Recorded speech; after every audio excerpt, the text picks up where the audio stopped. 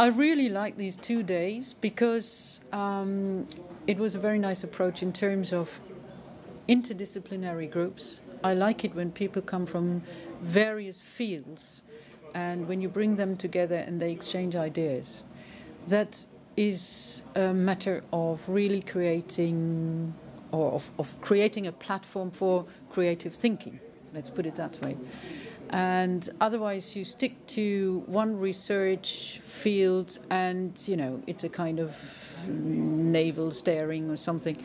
And but it's much better when people come from different backgrounds and exchange their ideas, and you get new ideas from that.